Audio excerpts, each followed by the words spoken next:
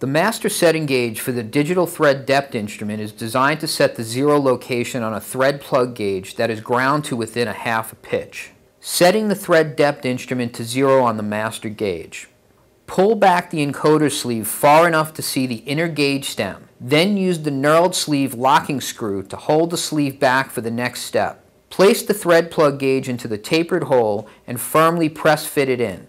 Release the locking screw.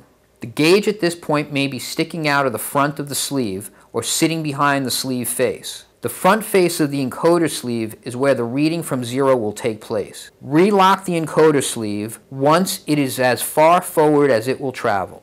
Loosen the 3 set screws on the rear knurled knob with a 1/16 hex key.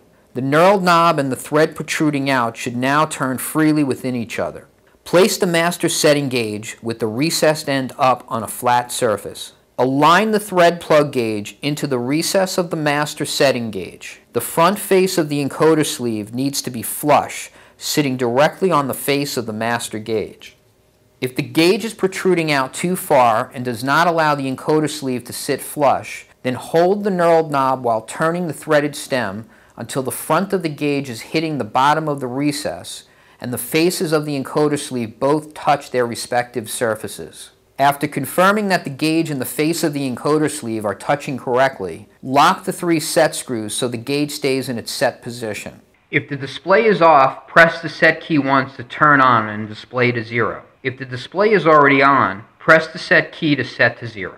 The instrument is now ready to measure thread depth. Gauge removal. The opposite end of the master setting gauge functions as a gauge removal tool. Slide the encoder sleeve back to expose the thread member. Lock the encoder sleeve with the sleeve locking screw.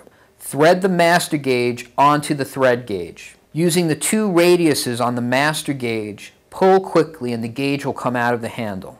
For more information on our thread gauges and ThreadCheck's other products and services, please visit our website at www.threadcheck.com.